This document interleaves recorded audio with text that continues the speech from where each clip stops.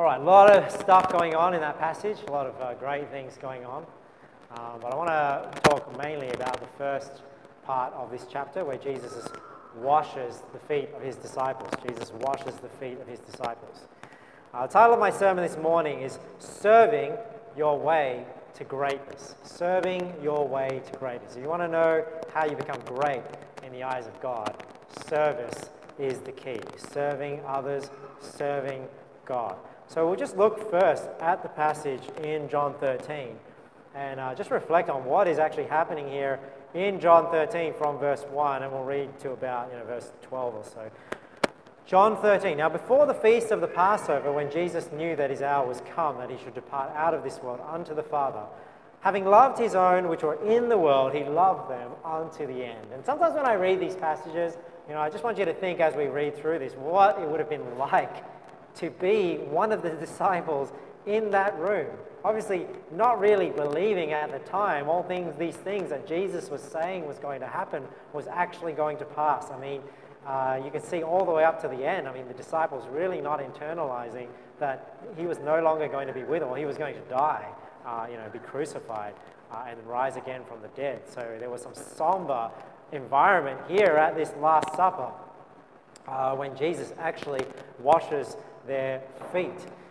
So we can see here now before the feast of the Passover. So if you wonder when were they actually having this Last Supper, I believe they were actually having it the night before the actual Passover day. So it was the preparation of the Passover.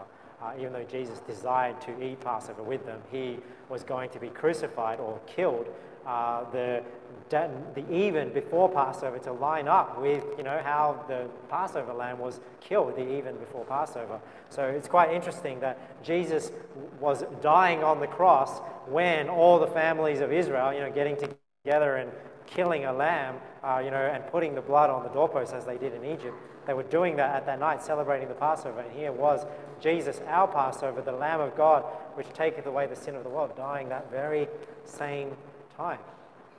And supper being ended, the devil, having now put into the heart of Judas Iscariot, Simon's son, to betray him. So notice that Judas was here when they actually broke bread together, and we'll see that in another passage where it proves, because some people don't believe that Judas was actually there breaking bread. They practice a closed communion. So a closed communion is like, only members of the church are allowed and outsiders aren't, and they may have criteria on how they do this, and they'll say, oh, here, look, Judas wasn't part of them breaking the bread, but he actually was, and I'll show you later on.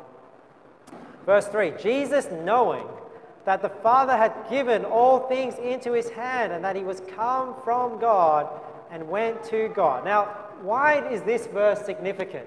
I think this verse here is significant because here you see here Jesus about to humble himself and serve his disciples. And I think we're told here that as he goes to do this act, Jesus knows full well that he is in absolute authority, that he is God in the flesh, that God the Father has given, I guess here, the man Christ Jesus, authority over all, right? So knowing that Jesus knows he has this authority from the Father, that he's going to rule and reign. And yet, knowing full well that he has this authority, he humbles himself and serves his disciples. Often we don't have that attitude, do we? We think, well, we're somebody important or we're somebody of authority.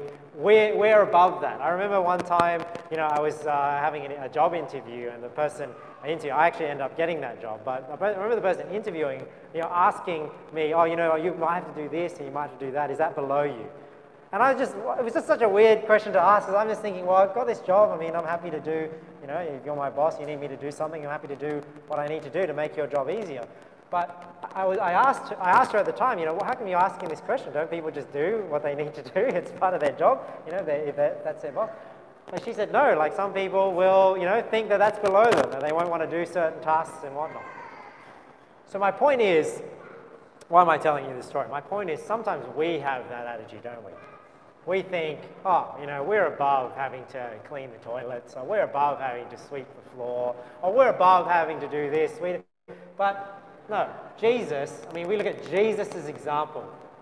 He is the God of all the universe, the creator of all. And yet, knowing that full well, he humbles himself, lays aside his garments, girds himself with a towel to go and wash his disciples' feet. I mean, what an act. Can you imagine, somebody that you respect and, would, I guess here, like even Peter is saying, I'm willing to die for you.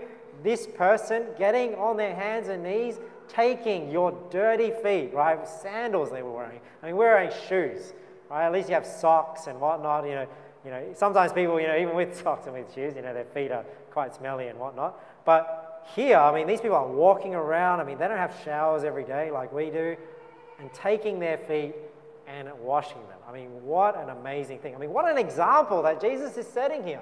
I mean, if you think you're too good to do anything, I mean, this kind of puts you in your place, doesn't it?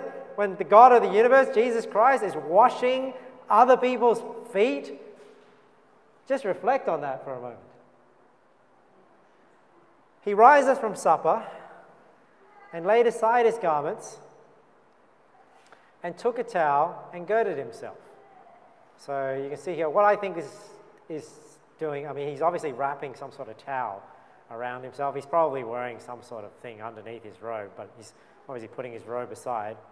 And most movies will depict it that way. He takes off his outer robe and he's got they kind of got their undies on.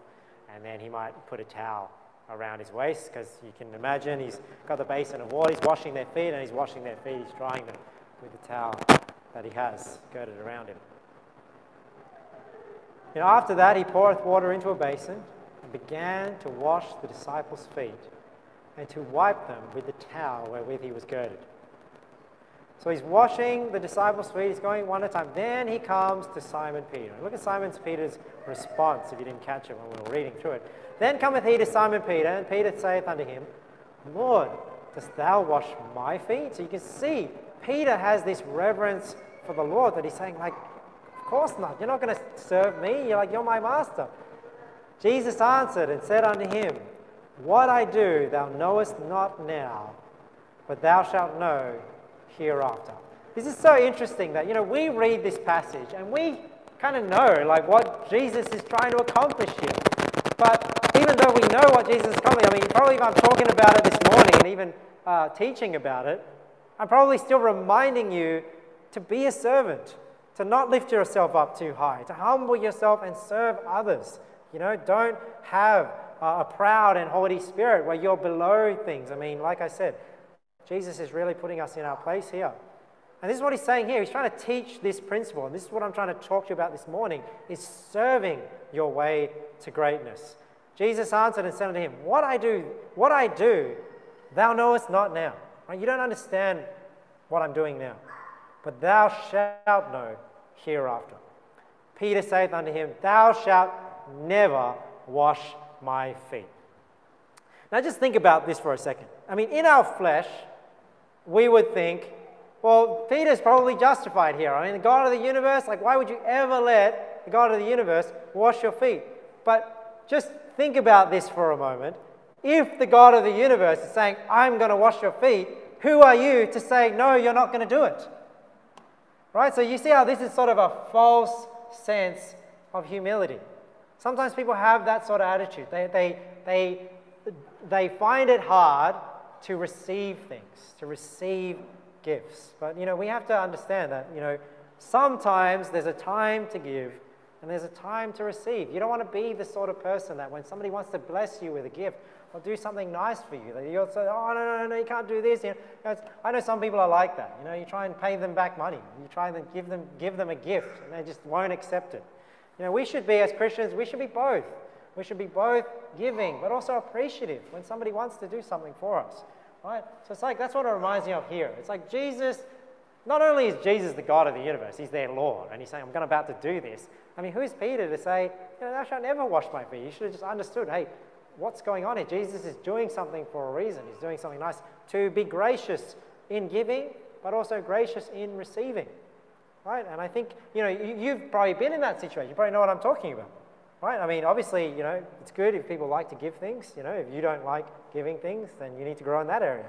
But if you're the type of person that finds it difficult to receive things, I mean, have you ever been in that situation where you want to do something nice to somebody, but you're always not sure, are they going to receive it? It's like, should I do it? You don't want to put them in that situation, but if you know they'll receive it. How many times have you ever given somebody something and they were like, wow, thank you? That was a blessing, wasn't it? So sometimes we don't want to rob people of that blessing. If they do something nice for us, be appreciative. Say, man, thanks. Thanks for doing that for me. Peter saith unto him, Thou shalt never wash my feet. Jesus answered him, If I wash thee not, thou hast no part with me. So you say here, was Jesus saying that if he didn't wash physically Simon Peter's feet, then you have no part with him? No, I think Jesus here is being a little bit cryptic, where he's basically also using this analogy, because not only is he teaching us here to serve, but he's also about to teach, Peter, you need to be washed, with the word, washed, spiritually, otherwise you have no part. This is what I think he's referring to here, because he's not saying, if I don't wash your feet, he's saying, if I wash thee not, thou hast no part with me. But even though he's saying a spiritual truth, obviously Simon Peter just takes it as the physical washing of his feet. So this is his reaction in verse 9. Simon Peter saith unto him, Lord, not my feet only, but also my hands and my head. So now that Jesus has said to him, well, if I don't wash you, you have no part with me. He's like, well, then don't wash all of me then. As you can see how Simon Peter, sometimes my wife and I were joking. I named my son Simon. I hope you're paying attention right now, Simon, mucking around on the seat. I named my son Simon after Simon Peter, and sometimes I think, what came first, Simon's attitude or Simon Peter, or did he get his attitude from Simon Peter? Well, he's a little bit, I find Simon in my family is a little bit like Simon Peter. He's a bit reckless, and then, he's very, black and white, going one or the other, very extremes. Jesus saith to him, verse 10, He that is washed, and this is why I know that verse 8, it's kind of like a spiritual truth he was saying here. Jesus saith to him, He that is washed needeth not, save to wash his feet, but is clean every whit, and ye are clean, but not all. So you see how he's referring to here the salvation of his disciples. He knows one there is not saved, right? And this is Judas Iscariot. So he's saying to him, hey, if you're washed, you only need to wash your feet. Why is that? Well, you can imagine in the spiritual sense, because in our spiritual life, even though we're saved, even though our sins are forgiven, we still have our daily sins that we do every day, that sometimes we just need to wash our feet. We need a regular cleansing of our feet, but as a whole, we are clean. So you can see that kind of comparison to our Christian life. And this is why you have, yes, the forgiveness of sins in regards to saving us from an eternity of hell, but we also have the daily forgiveness of our sins as we ask God for forgiveness to establish a good relationship with our Heavenly Father, to have fellowship. Right? Just imagine it. So don't get confused with these two types of the forgiveness of sins, right? So one, you've got the salvation. You have a criminal being forgiven of their debt in the eyes of a judge. But then you also have a father being forgiving of his children's sins. So we have both, right, in Christianity. So don't get confused with these two concepts. But this is why we confess our sins to the Lord, just like a child. Like if Simon doesn't ask for forgiveness of something that he's done, it's not like he's not my child anymore. But to have a good relationship with his father, then he has to get right with his father. He may have to say sorry for things that he has done.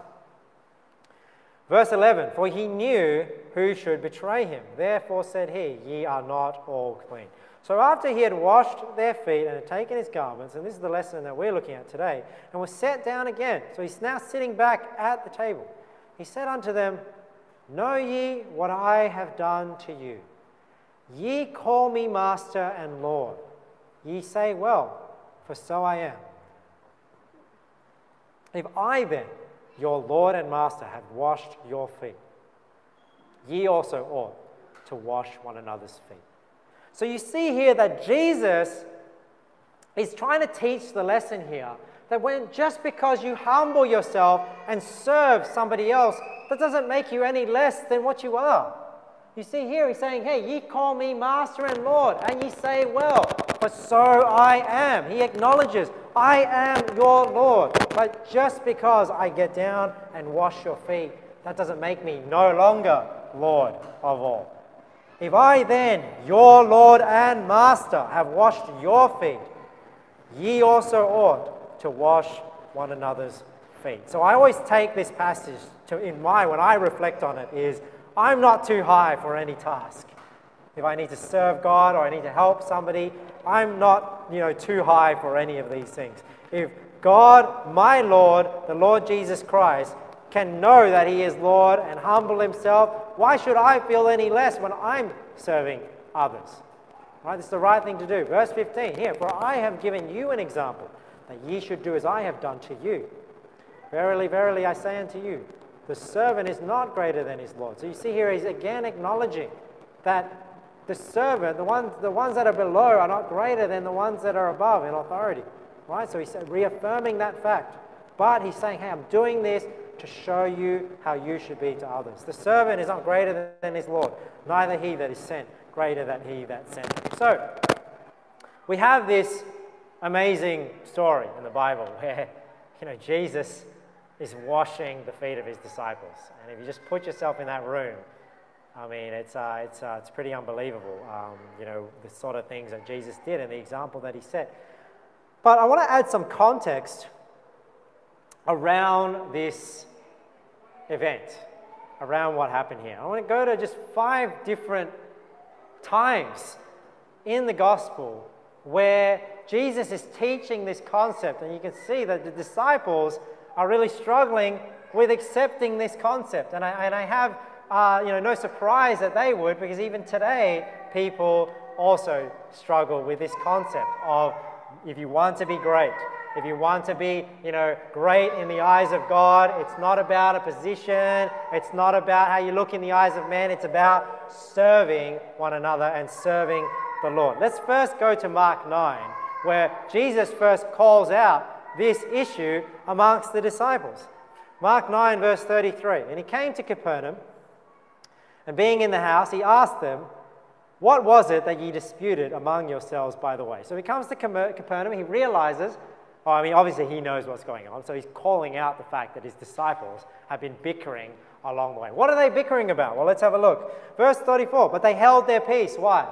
Because they probably know inside, they're a little bit ashamed, that they're being proud, they're looking out for themselves, they're not really thinking about the things of God. But they held their peace.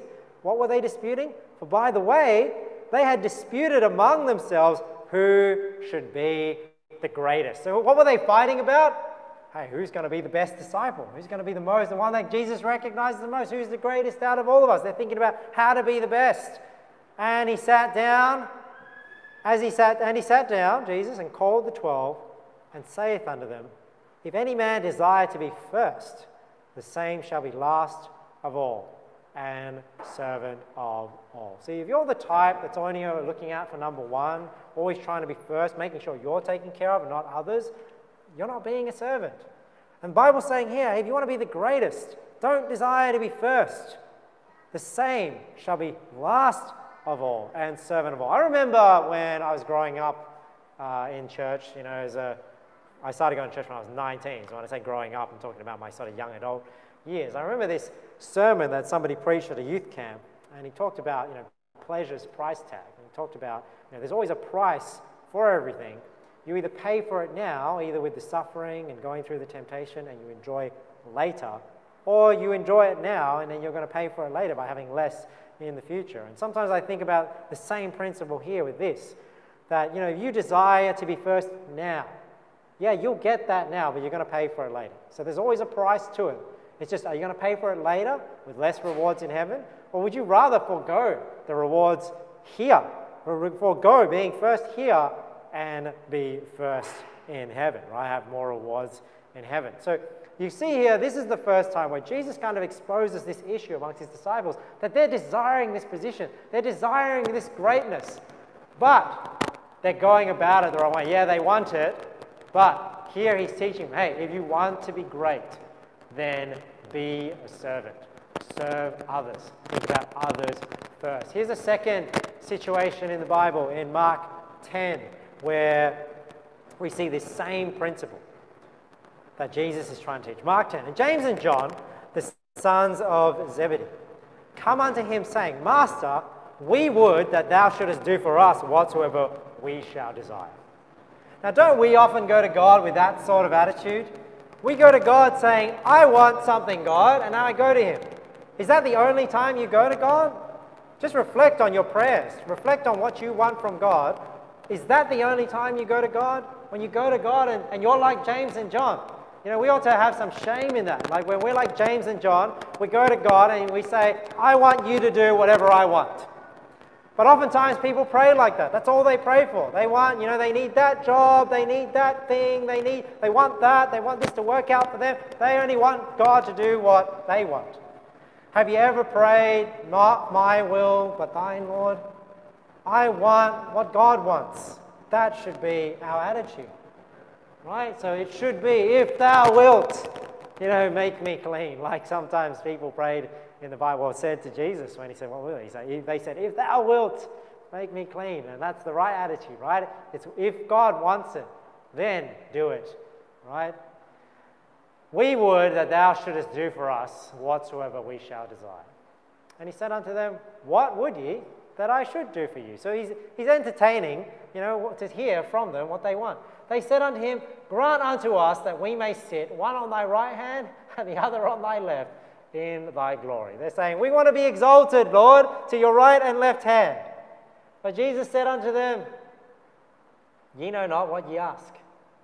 What is he saying here? Does he say that they don't know that they don't know that they want to be lifted up and exalted?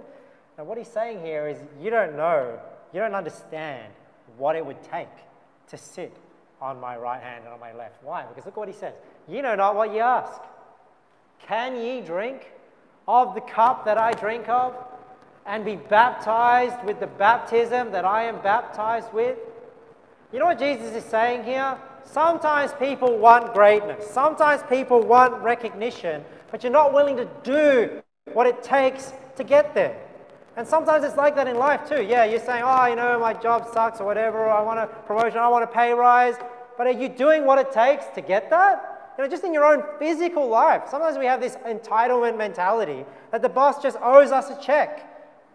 No. Business owners know that if you want to make something happen, you've got to do what it takes.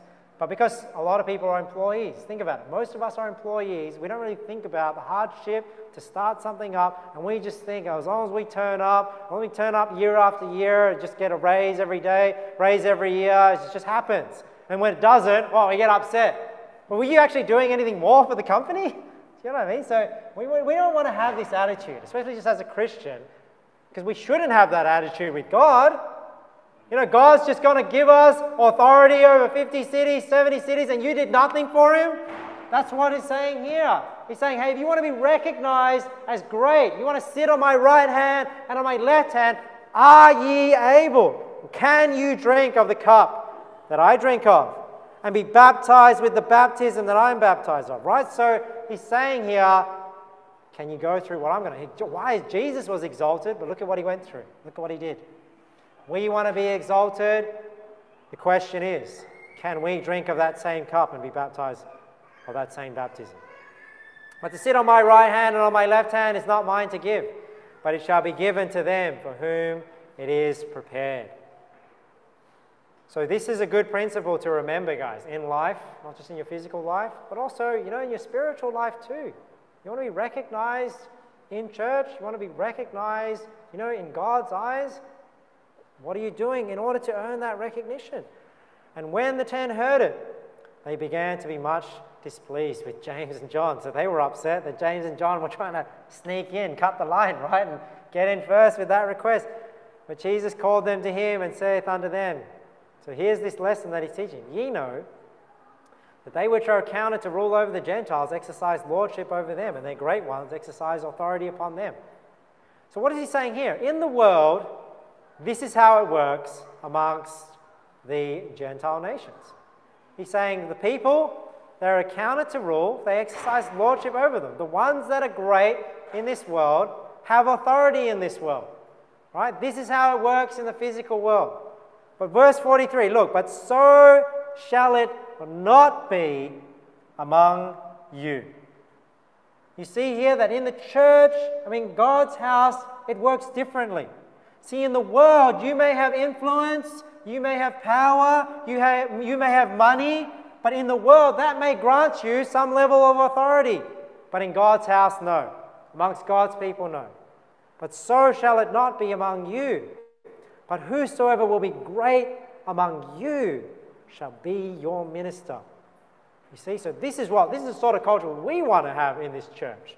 That we don't just lift people up because of what they accomplish outside of the spiritual world. We want to know, hey, we want to recognize and honor them for what they accomplish in the spiritual realm. Are they a servant? Right? And these are the people that we should lift up. These are the people that Paul lifted up. You know, he says, hold in reputation. Verse 44, and whosoever you will be the chiefest shall be servant of all. For even the Son of Man came not to be ministered unto, but to minister. So to minister means to serve, right? So you're a minister, and this is why it's a little bit ironic these days that we have ministers in Parliament. They're meant to be a servant, but oftentimes they're like what Jesus is saying. The Gentiles, they accept authority. Everyone's serving them.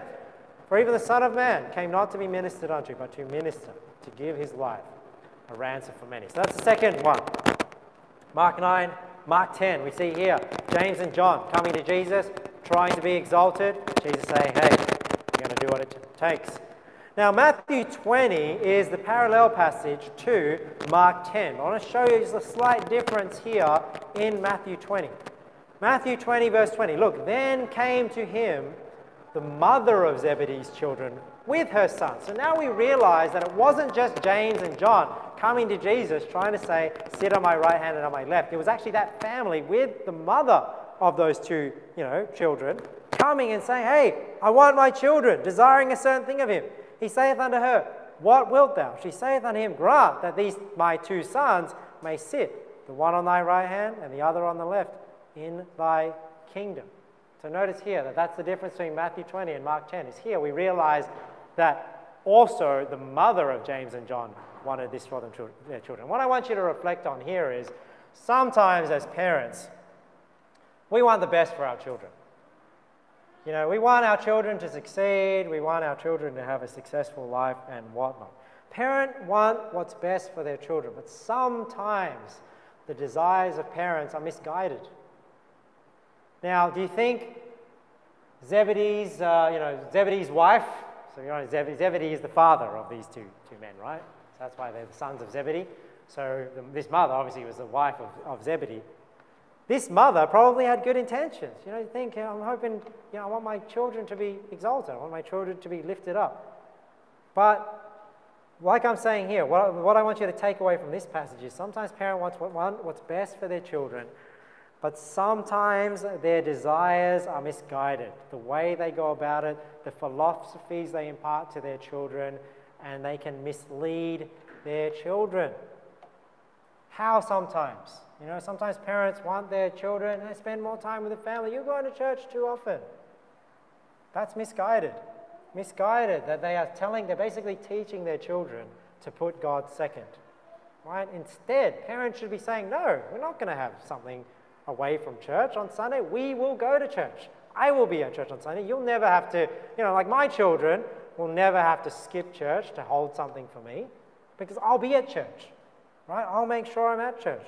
Or sometimes, this always happens, in Asian culture, with young women, where parents want good intentions. They have good intentions for their daughter, so they say, hey, you got to go to university, study, get a good job, make something good before you settle down and have children. Now, you see how this sort of advice is misguided, right? Because this is not what God wants for them. It's not what God will. Remember we talked about James and John? That's not what God wants for the family. But sometimes parents want something for their children that is misguided. So we need to make sure that when we raise our children, we lead and guide and we mentor our children. Make sure you are mentoring them in the ways of the Lord and not just with what you define as success, what you want for them, right? And then they end up chasing your dream rather than chasing what God wants for them. I don't want my children just growing up doing what I want. I don't even want them growing up doing what they want. I want them growing up doing what God wants. And if they grow up doing what God wants, that will make me happy. It will make me a happy parent.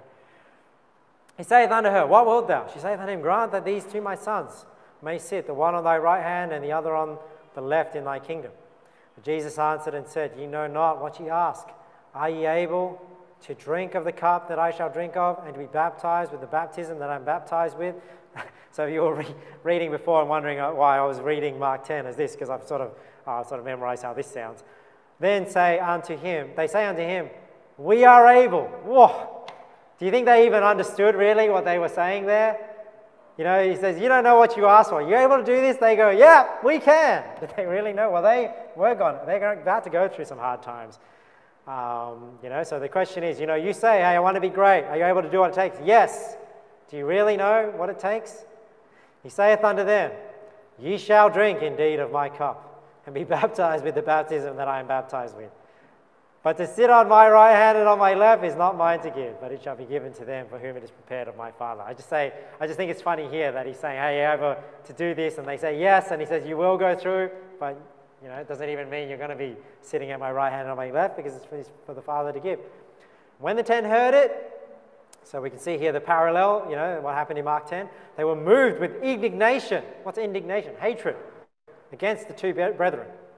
But Jesus called them unto him and said, so this lesson again, ye know that the princes of the Gentiles exercise dominion over them, and they that are great exercise authority upon them. But it shall not be so among you. But whosoever will be great among you, let him be your minister. And whosoever will be chief among you, let him be your servant. Even as the Son of Man came not to be ministered unto, but to minister, and to give his life a ransom for many. I hope you're seeing the pattern here as we're going through these passages.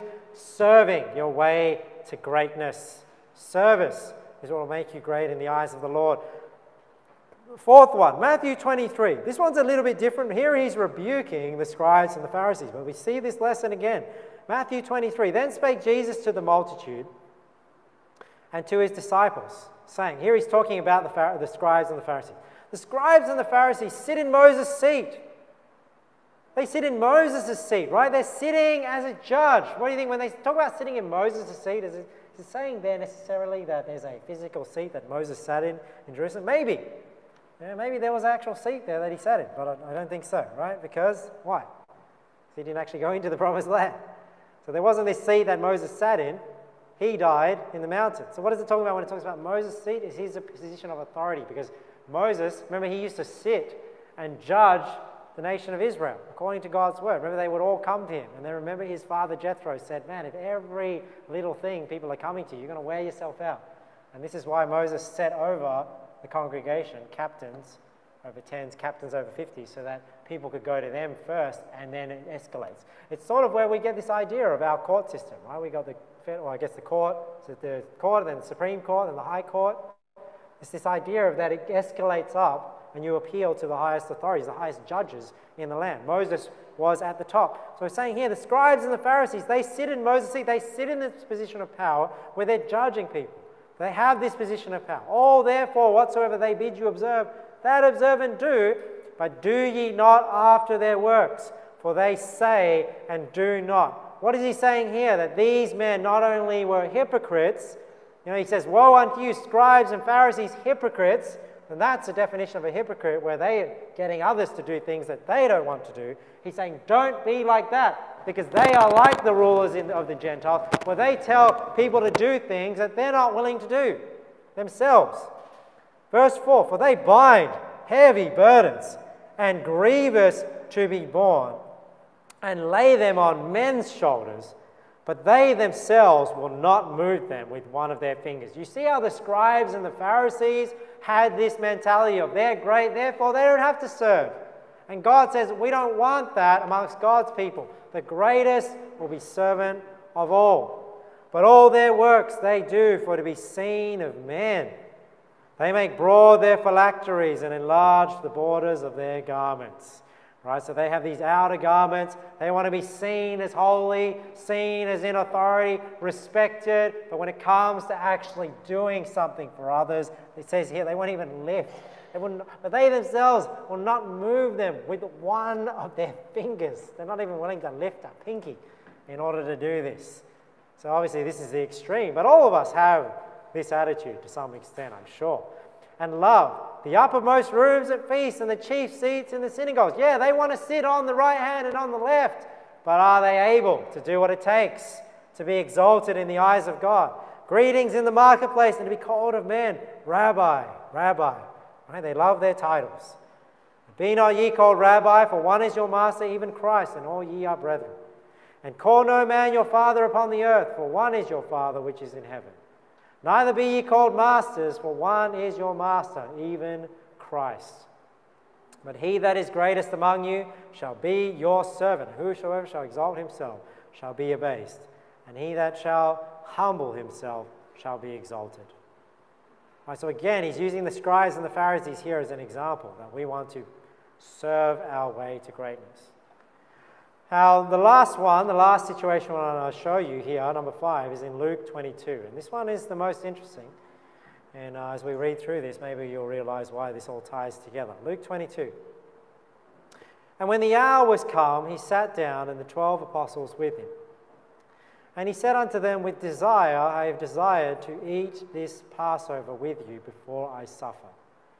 For I say unto you, I will not any more eat thereof until it be fulfilled in the kingdom of God. And he took the cup and gave thanks and said, take this and divide it among yourselves. For I say unto you, I will not drink of the fruit of the vine until the kingdom of God shall come. And he took bread and gave thanks and brake it and gave unto them, saying, this is my body which is given for you. This do in remembrance of me. Likewise also the cup after supper, saying, this cup is the New Testament in my blood, which is shed for you. But, behold, the hand of him that betrayeth me is with me on the table. So you see there, that Judas was there, breaking bread, taking of the cup with the Lord Jesus Christ. And Jesus Christ allowed him. Why? Because you examine yourself, and here, an unbeliever is taking of the bread and the cup, and eating and drinking damnation to himself. All right, this is Judas. And truly the Son of Man goeth as it was determined, but woe unto that man by whom he is betrayed. Now look at this in verse 23. And this is where I want to sort of tie it all together with John 13. And they began to inquire among themselves which of them it was that should do this thing. And there was also a strife among them. Oh, verse 24. Which should do this thing? And there was also, look at this, a strife among them. Which of them should be accounted the greatest? So you see how they were disputing about it before in Mark 9. You have James and John trying to be the greatest with the mother. Then he's rebuking the scribes and the Pharisees to the disciples, saying, don't be like the scribes and the Pharisees, just wanting to be the greatest and not be the servant, and not a servant. And now, at the Last Supper, when they're breaking bread with the Lord Jesus Christ, did you know that amongst the table, they're still quarreling and bickering and disputing who's going to be greatest among them? And he said unto them, the kings of the Gentiles exercise lordship over them, and they that exercise authority upon them are called benefactors. But ye shall not be so. But he that is greatest among you, let him be as the younger, and he that is chief as he that doth serve. For whether is greater, he that sitteth at meat, or he that serveth? Is not he that sitteth at meat? But look at this. But I am among you as he that serveth. You know, I'd like to think that when they were quarreling here and saying, look, I am among you as he that serveth, that this is when Jesus got up and washed their feet.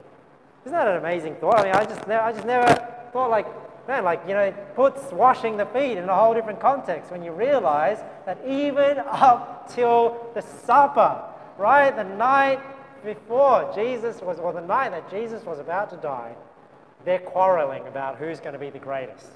And this is where Jesus gets up and washes their feet. And not only tries to teach them the lesson, he shows them, right? This is what I mean by the greatest among you will be servant of all. That I, your God and Lord, am going to wash your feet. So we want to have this mind like Jesus had. A mind of service.